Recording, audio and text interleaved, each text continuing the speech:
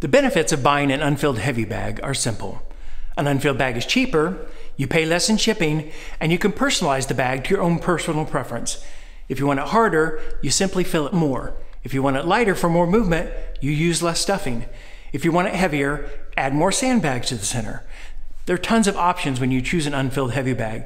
The best part is that you get to customize it to you and your specific boxing style. There are also levels to stuffing an unfilled heavy bag, but just to keep it real and basic, here's the most simplistic way. First, gather as many old clothes as you can.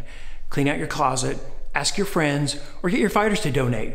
Here's a tip though, you will need more than you think. Next, it helps if you create a base and top piece out of cardboard or foam. I've put about 6 to 8 pieces together here and secured them with duct tape, and it's about 1 inch thick. This is easy and cheap, but can make a big difference because it helps maintain the bag's shape and form from the top and the bottom. After adding your bottom base, start by stuffing about 6 inches of clothes for your first layer. Pack them down with a broom handle, a walking stick, or a pole. Focus on the edges and work the fabric into the gaps or pockets that form to fill the space. After the first 6 inches, add a sandbag to the center. We've used a storage-sized Ziploc bag filled 3/4 of the way full and secured it with packing tape so it doesn't leak. Every gallon-sized Ziploc bag filled over halfway with sand will weigh about 5 to 6 pounds.